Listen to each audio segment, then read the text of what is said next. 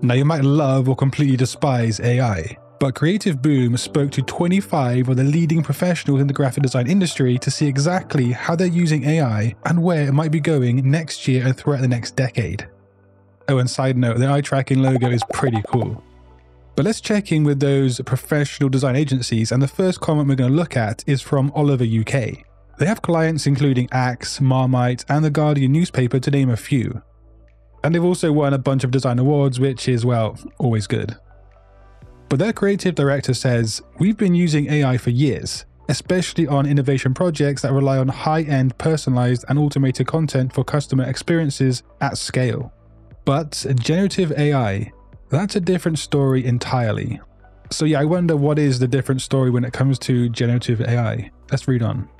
When it properly burst onto the scene in summer 2022 with Midjourney, etc., it caught the imagination of our creatives right away. They could instantly grasp the potential and couldn't help getting their hands dirty. Since then, our creatives have used generative AI as part of their inspiration and ideation process. So what I can gather from this first comment is they've been using AI to create ideas and concepts and to develop those concepts in quick and fast time. And that is, of course, humans working alongside AI for the ideation process. But in a different article, Billy Seabrook from IBM echoes this sentiment and talks about how 1,600 designers at IBM use Adobe Generative AI to create ideas and variations really fast. And this is all for advertising campaigns via IBM. But really, 1,600 graphic designers work at IBM. That seems like quite a lot. But yeah, these big agencies and these top-level designers, they seem to be using AI for creating ideas and streamlining the concept creation process. But it seems that way so far anyway. But are they really using AI platforms that we have access to, such as Midjourney and so on? Well, firstly, take a look at the clients the design studio $billion boy actually has worked with. We're talking about Heineken, Ray-Ban, L'Oreal, PepsiCo, and the A-star list just goes on and on and on. Well, this agency said this: "It's all about communicating intangible ideas in our heads to brands on the screen. AI tools like Midjourney have streamlined this ideation process and brought creative ideas to life. For example, we visualize this fictional character shown on screen right now blended with a real-life influencer, and this was to help brand partners understand the concept more easily. So obviously here, they use Midjourney to put the face of the influencer onto the image. And if you look closely, the image is pretty crude and not very good. But like they said, this isn't a final design, it's just a quick way to show the clients an idea or a concept. So as you can see, AI is becoming a huge part of the graphic design world and also the process of working on graphic design projects. But it's not yet at a point where it's completely taking over. But saying that, I have actually personally noticed how important it is to understand AI and use it as a graphic designer. And so one way I've made sure to keep up is to leverage the classes on Skillshare based around AI. The internet is awash and swamped with millions and millions of classes or courses on different things, and sometimes it can be overwhelming and also it might seem a bit untrustworthy. Skillshare, however, is a place that you can learn the exact skills that you need or want in 2024, and that is alongside any support that you might require.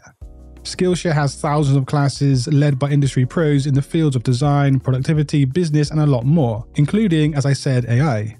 And I've been finding that very beneficial indeed. But here's the really neat thing.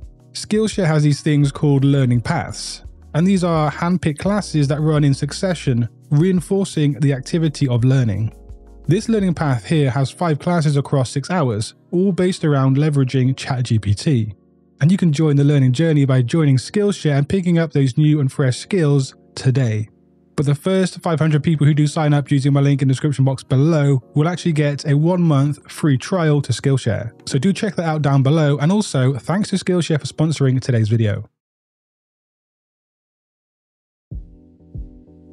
But hold up, wait there. It seems like $1 billion boy have stole the eye tracking logo from CreativeBoom. Or did CreativeBoom steal it from these guys?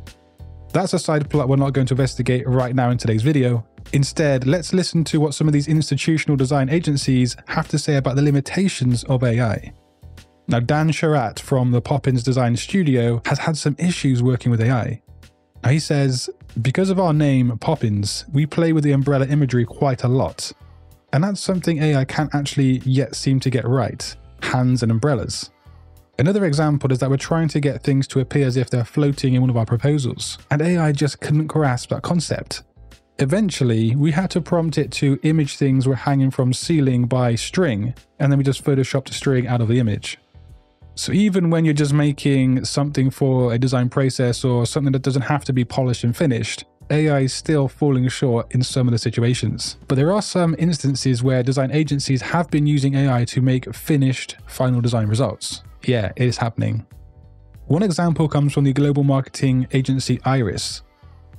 Now, they've worked with such brands as Adidas, Samsung, and so on. Anyway, they say this: we run regular AI Explorer competitions where cross-agency teams use different tools. One of the winning teams created Polymers, a virtual influencer oblivious to the destructive presence of single-use plastics in the world she inhabits. So basically, they created a fake social influencer based around humor using AI. And let's take a look at that right now. Actually, it's obvious these are AI created, but I'm willing to let that slide because in this instance, I feel like it works pretty well. I think the concept here is quite funny, and yet at the same time, it's justified in its cause. But I do feel like the people who are creating these images with AI could be a little more imaginative, because things do look a bit samey after a while. You know, it's that same old thing of just getting a landmark, throwing some plastic bottles around, and having the influencer in the front and center. Maybe they could do something like having the influencer build a wall of rubbish next to the Great Wall of China. That could be a good concept, you know, just maybe be a bit more creative with it. There is a danger, however, that as designers we rely and lean on AI too much and become complacent, and this is perfectly illustrated by this next design agency, Too Many Dreams. They say one of their clients used ChatGPT to draft a press release, which, on first read, sounded fantastic. But when they read through it a second time, they quickly realized that whilst the words sounded right and the sentences were constructed properly, they didn't actually make any sense whatsoever. And I think the branding specialists at Denomination perfectly explain things further here. As we move forward with AI, it's important that we remember it's a tool for us to bring ideas to life. It's not an idea generator itself. The trap for designers, and not just the young ones, is to use AI to come up with their ideas for them, in the same way that going to Pinterest or Google to trawl for ideas. Avoiding this temptation and instead utilizing AI to bring to life original ideas in a powerful way is our goal, and it's something we're already seeing the benefits of. As designers, we absolutely have to keep in touch with our creative side and our design thinking mind, because if we stop using it, it's kind of like a muscle where it becomes weak and we become complacent. And that's not somewhere we want to be heading as creative designers. Canva has hinted at something that might go against that though, something that some people might find a tad disturbing. They say this: generative AI is the core to our productive vision and our strategy, and we expect that it will actually fuel every step of the creation and editing process. This will make it easy for anyone to bring the idea in their head to life. And that is from Danny Wu at Canva. To me, that sounds like it's more AI creating the final design solution and doing everything for that matter. But Mr. Wu does argue against that in the next sentence. We believe that human creativity is at the core of design. AI will take it to new heights, not replace it. Our AI tools and features are designed to supercharge the creative process. But earlier he said that AI is at the core of the editing and the design process. And now he says that the human creativity is at the core, so I'm kind of confused. But what do you think? What do you think about AI, and what do you think about all of these comments in today's video? If you want to actually remain creative and not rely on AI, just click that video on screen. But until next time guys, design your future today. Peace.